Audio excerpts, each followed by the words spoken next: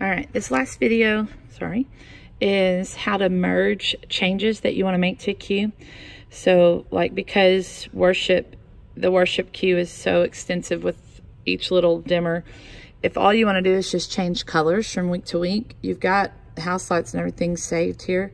So if all you want to do is change colors or just need to fix one little light or something like that, just go ahead and pull the cue up, and then you can make whatever changes you want to make. So right now, you know, my upstage is pink and all that. So if all I want to do is change my upstage lights from pink to green, they're already on. So all I got to do is just go to color and change it. And now I've got blue and green lights instead of pink and green.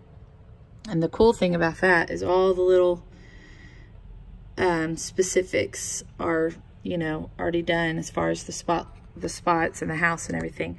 The only thing you do have to do is go back in and change 3 and 10, which you can select them at the same time since the intensities are already correct. You can see 3's less intense than 10. So you can just select those two, go into color, turn them on that warm white setting, and then those are done. And then now you can see up there that they're shining white like they're supposed to. So if you've done all the changes you want to do, you're good with that. Then what you do is go to record again. This time hit show options, go to merge, and then you're just clicking on the cue you want to merge those changes to.